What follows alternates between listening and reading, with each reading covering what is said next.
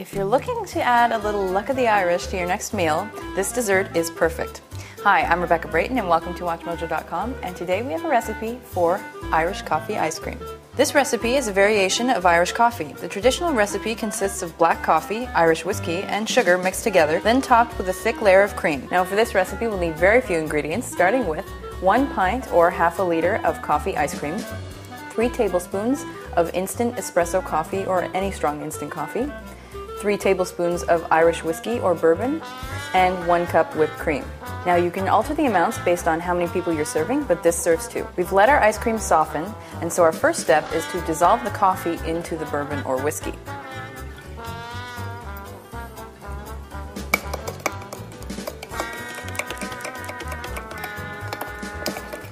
Now that we've combined our ingredients, we're going to add them to the ice cream.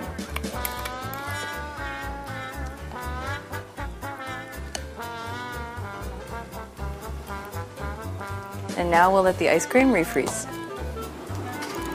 So while you're waiting for the ice cream to refreeze, you can get your garnishes ready. What I've got here is just a bar of chocolate that I'm going to chop up and sprinkle on top afterwards. Now that our ice cream is refrozen, we're just going to serve it up with some whipped cream and chocolate shavings on top.